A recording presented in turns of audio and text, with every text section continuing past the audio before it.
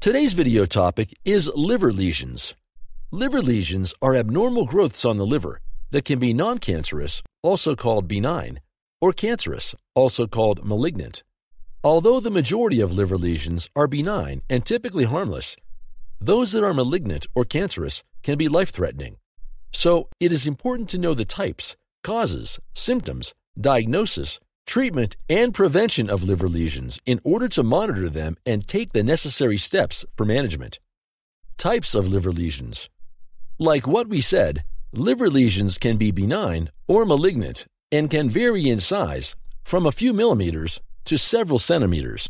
Benign liver lesions are typically non-cancerous growths of cells, and you may have them without having any symptoms.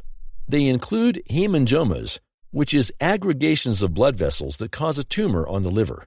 Another type of benign lesions is focal nodular hyperplasia, which can be caused by arteries malformations. And finally, we have cysts, which are sacs filled with fluids on the liver. Malignant liver lesions, on the other hand, are usually cancerous and can include hepatocellular carcinoma, which is the most common type of liver cancer, and it is a self-threatening condition. We also have cholangiocarcinoma, which is a cancer in your bile ducts which connect the liver to your bladder. Finally, we have angiosarcoma, which is a rare type of cancer in the cells lining of your liver blood vessels. Causes of liver lesions. There are a variety of causes of liver lesions, including viral infections, alcohol use, certain medications, metabolic disorders, and cancer. Viral infections such as hepatitis C, E, and B can cause liver lesions. Long-term alcohol use can lead to cirrhosis and liver lesions.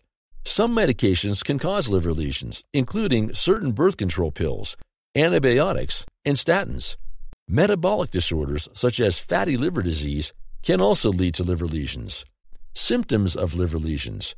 In many cases, benign liver lesions do not cause any symptoms, which is why it is important to get regular screenings to detect any changes in the liver.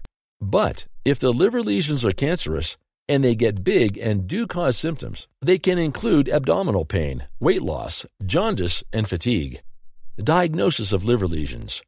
If a liver lesion is suspected, a doctor will typically order imaging tests to detect any changes in the liver. These tests can include an abdominal ultrasound, computed tomography (CT scan), or MRI. A biopsy may also be done to determine whether the liver lesion is benign or malignant. Treatment for liver lesions. The treatment for liver lesions depends on the underlying cause.